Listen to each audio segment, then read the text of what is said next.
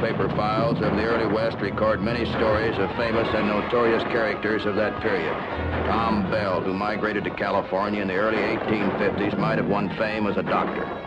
Instead, he put aside his surgeon's scalpel in favor of a pair of lethal .38s and shot his way into crime's Hall of Fame by committing the very first holdup of a stagecoach.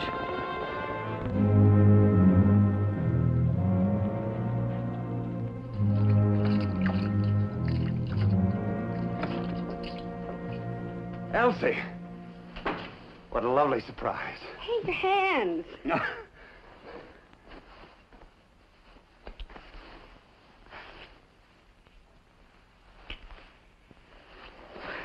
Are you ready? For our trip to Chicago, silly. You said Friday.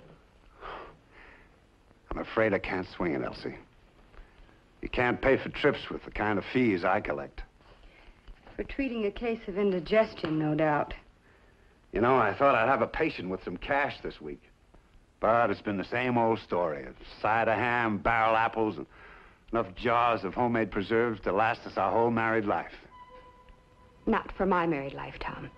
You can't buy clothes like this in exchange for a loaf of bread. Oh, it's very pretty, but... It may not look much like a traveling suit, but you'd be surprised how far from Sacramento it'll take me. Sacramento looked pretty good to you when you arrived from the hog ranch. I know where I come from, just like I know where I'm going. I suppose if I can't afford the fare, Jack Phillips can. I wouldn't sneer at Jack Phillips if I were you. He can buy me anything I want. He owns a hotel. I know what he owns. That Mountaineer house is nothing but a filthy hangout for every murderer, cutthroat, and tin horn gambler in California. I wouldn't talk about gambling if I were you. I suppose if I did, you'd tell me I wasn't much good at that either. Don't worry. I'm not going to make a list of your shortcomings. I haven't that much time. You must have heard that time means money. Well, that's all you're interested in. Well, I haven't got it. So get out. Tom, you might need this. Get out!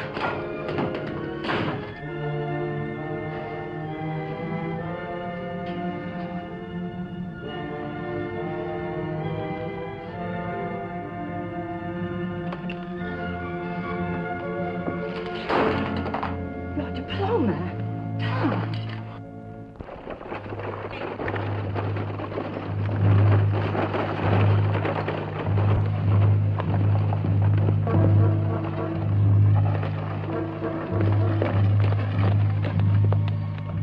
You don't have to worry about me, son. I don't even carry a gun. Climb down.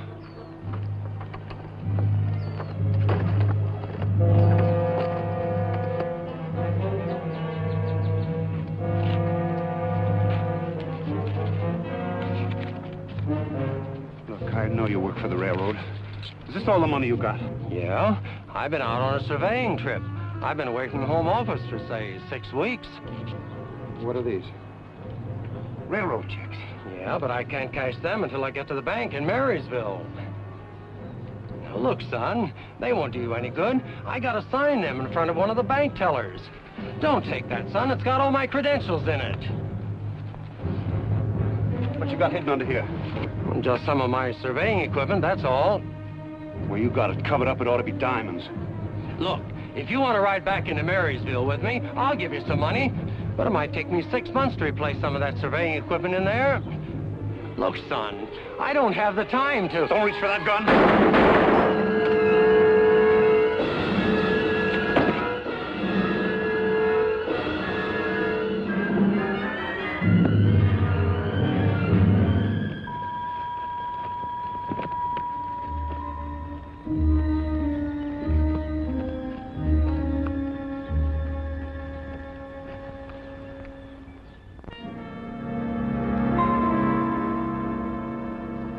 You're Matt Clark.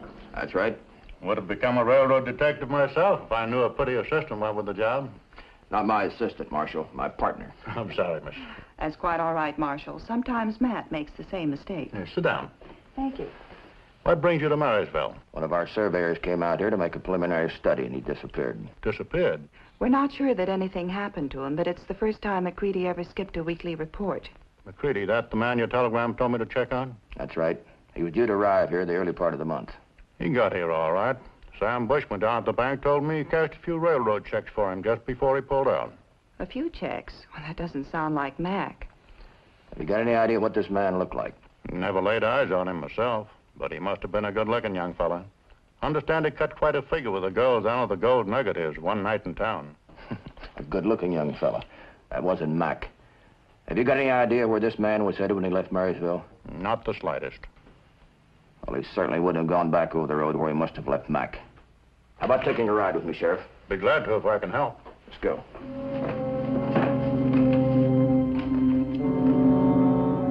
Jonesy stayed behind to see if she could find out what had happened to the real McCready while the marshal and I headed north. Following a trail an experienced criminal would never have left. Not too far north of Marysville, a little town up in the hills, a storekeeper told us that a man had bought a lot of supplies. He had helped him put them on a pack horse. Just before the man left town, he asked the storekeeper how far it was to water up on the north trail. Does that mean anything to you, Marshal? It's a long, dry stretch between here and the mountains. Yeah. Come on, let's go. Much obliged. Okay.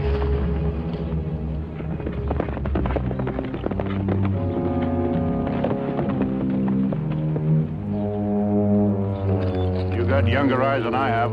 He is leading the pack horse, isn't he? Yeah. Let's go.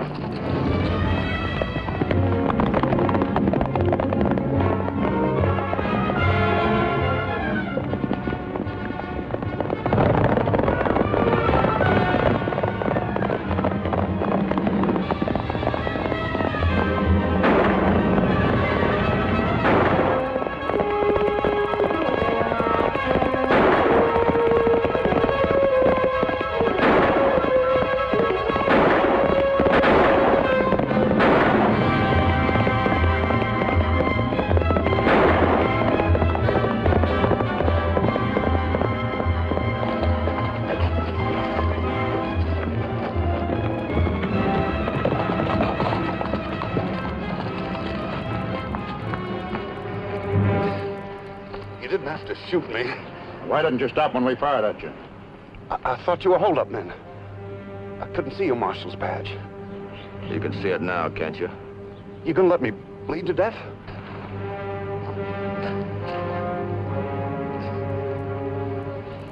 You got anything in your saddlebag to make a tourniquet out of? Yes, I think so. You can't put a tourniquet here. Press here. Your thumb's right up my neck. Press hard. What's your name? McCready. You're a liar. That's not your real name. Sure it is. I've got credentials.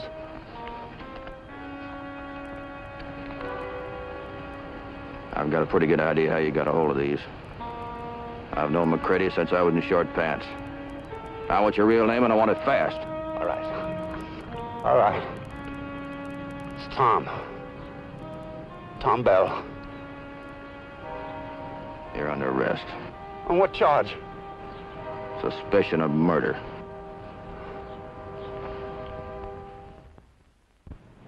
McCready's body was found, and Tom Bell, convicted of murder, entered Angel Island Prison on May the 14th, 1855, to serve a sentence of life. But less than a year later, he led the bloodiest jailbreak in California's history.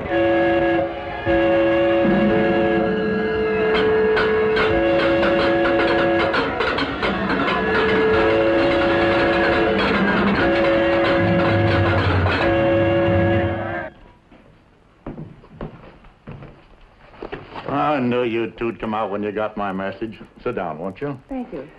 We wanted to quit the case we were on the minute we heard about Tom Bell's jailbreak. I always thought Angel Island was escape-proof. Bell pretended to be sick and got himself transferred to the prison hospital ward. Fooled the doctors into believing he was suffering from some rare tropical disease. They never have enough guards in the hospital wards. Yeah, but what I can't understand is why they never recaptured two of the men he took with him. But if Bell got away clean, then why... The guards were sure they winged Ned Connors and Bill White, but neither of them went to a doctor to get patched up. We had every doctor in the San Francisco area alerted. Marshal, has it ever occurred to you that Tom Bell seems to know an awful lot about medicine? Guess he does. Never gave it much thought before. Well, think about it now. If you remember, when we caught Bell, he told us right where to press to stop his bleeding. He was able to fool the doctors and... And none of his men needed medical aid. Well, he could be a doctor himself. You know, Jonesy, that was just beginning to occur to me. Tom Bell. It's probably not his real name. Is there a medical association around here? Hardly enough doctors for that, but we got a list of most of them at the time of the jailbreak. We were in touch with all but those few I've got check marks beside them. Mm-hmm.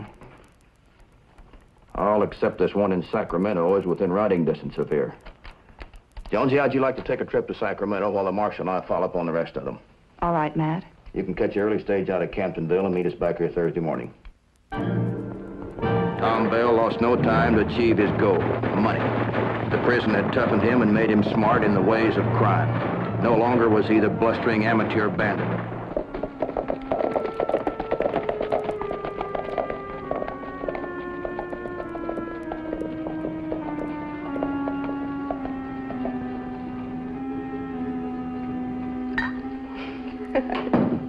Just give me a little warning the next time you want a breath of mountain air.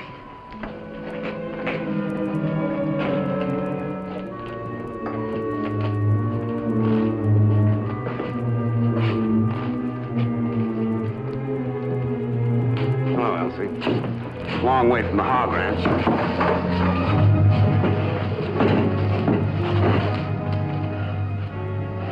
Well, looks like you've changed a little yourself.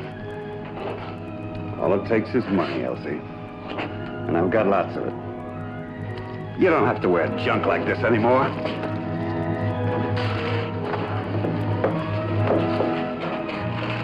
Jack bought these for me. That's probably all he could afford. This is not for the drinks. I'm making a down payment on this.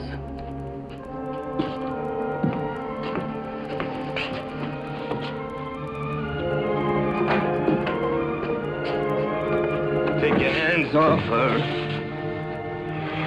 You should have looked at your calendar before you walked out of your office.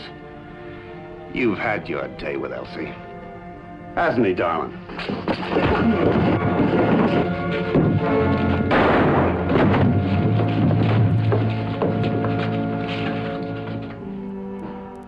Looks like Mr. Phillips just resigned as proprietor of this joint. It's all yours now, Elsie. I'm making you a present of a real moneymaker. I got reasons for wanting this particular place. So leave the latchkey where I can find it. You're the doctor. Don't ever use that word. It's plain Mr. now. Mr. Tom Bell. Tom Bell? Oh. You've heard the name, huh? Who hasn't? Well, you're gonna be hearing it a lot. Tom Bell and his gang are gonna be rolling in money. A strange quirk of fate placed a record gold shipment aboard the stage that Jonesy took on her return to Marysville. This was a big haul Tom and his gang were waiting for.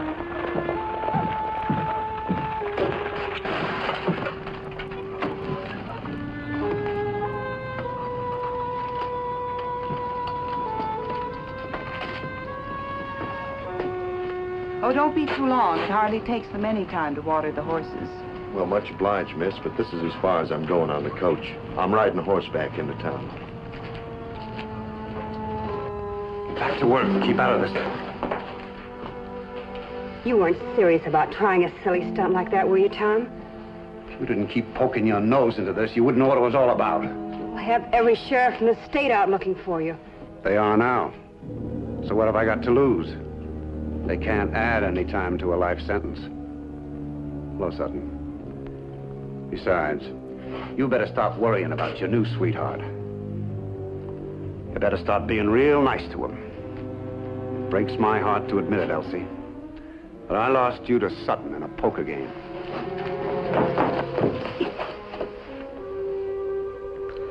She's Ned Connor's girl now. I threw her back in the pot, and Ned had aces backed. Vamoose, honey, I got something to talk to the boss about. Come on, beat it. Well, This one's worth waiting for. There's $100,000 in gold riding on top. Driver? Gear and Dobson's riding gun. Any passengers? Only that woman, that little fella, and he don't carry a gun.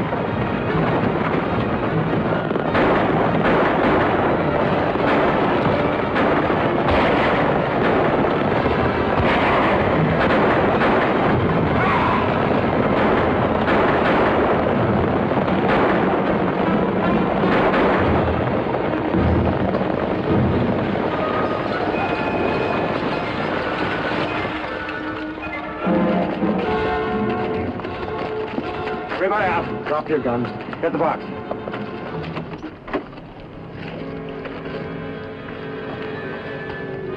I said everybody out. That man's badly hurt.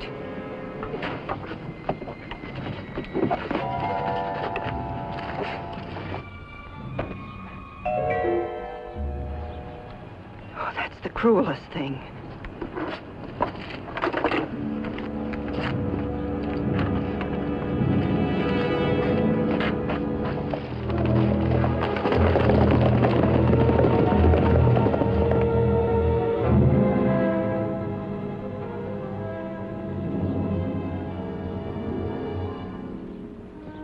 She's only your partner, Matt. Remember? What's taking it so long? Simmer down, Matt. Nothing ever happened to a stagecoach.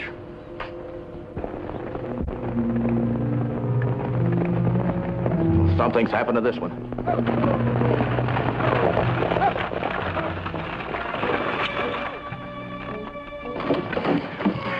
There was a holdup.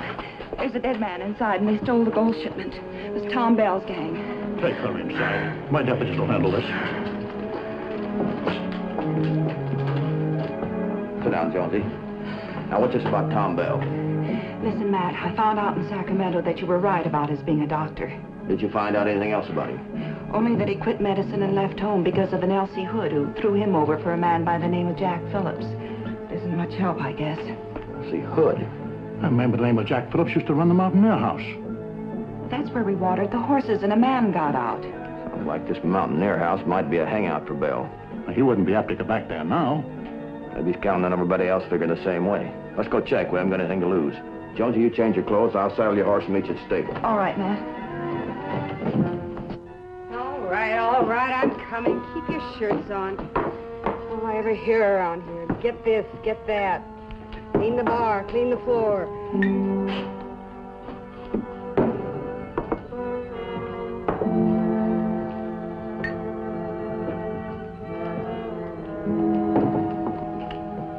Hello, Elsie. You've never been in here before. How do you know my name? Just took a chance. Why don't you take a chance and play along with us? Tom Bell's number's up.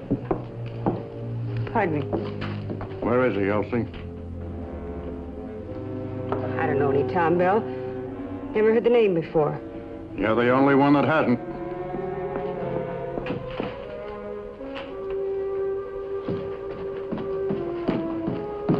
He just rode up, Matt. He's going around to the stable. Are you sure?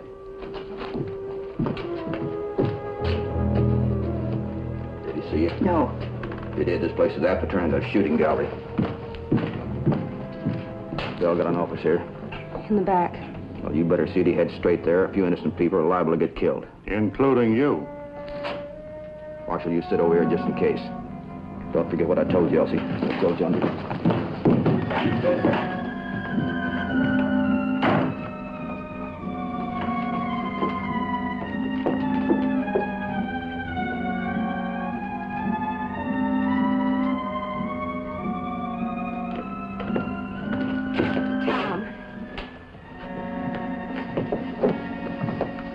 Tom. Look, if you're looking for your sweetheart, he won't be back. Sutton and the boys met with a slight accident. Why, you no good. Double-crossing your own men. Shut up.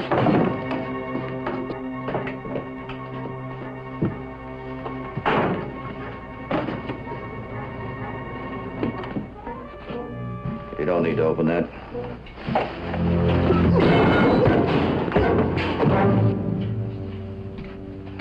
Say, not bad. I think I'll become your manager. Seems prize fighting pays better than soothing. So does robbery, if you're a winner every time.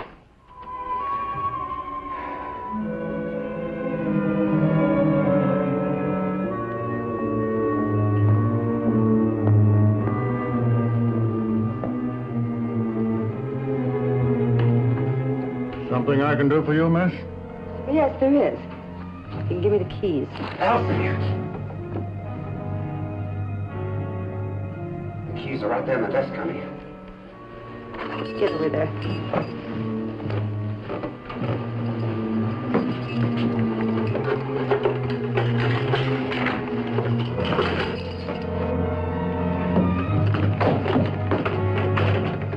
You sure are a lifesaver, Elsie. They were shipping me north tomorrow. You know, I didn't mean those things I said to you. I'll make it up to you. I'll take care of that. I've got a gun for you. Get in that wagon outside, under the tarp, so nobody will see you on the way out of town. I don't know how to thank you, Elsie.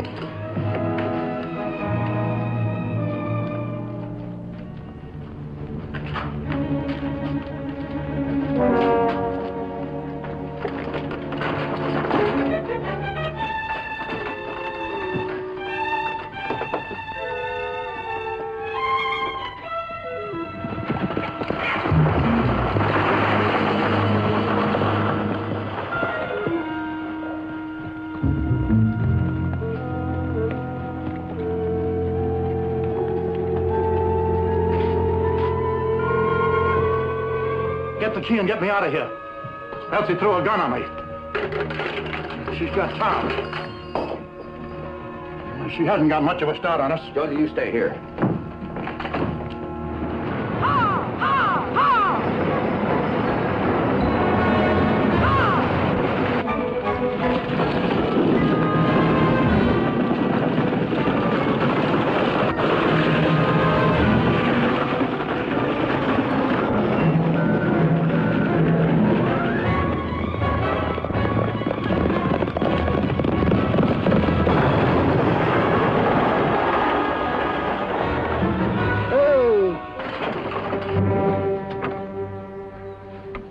What are we stopping here for, Elsie?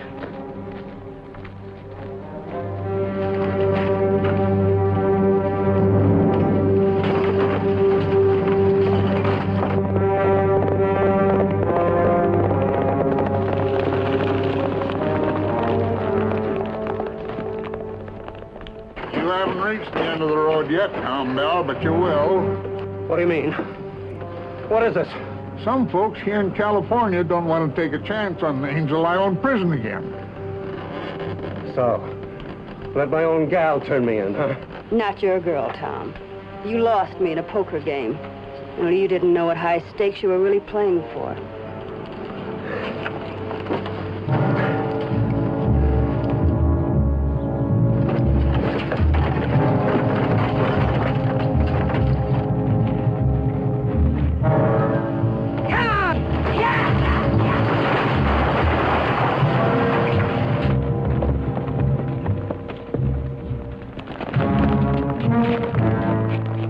The marshal and I arrived too late. The West's first stagecoach robber had died by the rope on the afternoon of October the 4th, 1856, not knowing that he had inaugurated a new fashion in crime.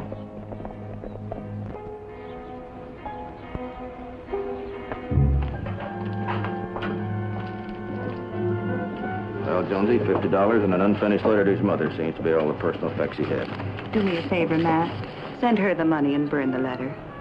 She's bound to find out that Tom Bell with Dr. Thomas J. Hodges as soon as the newspapers get a hold of it. Unless you and I decided to let him go down in history as Tom Bell. Please, Matt.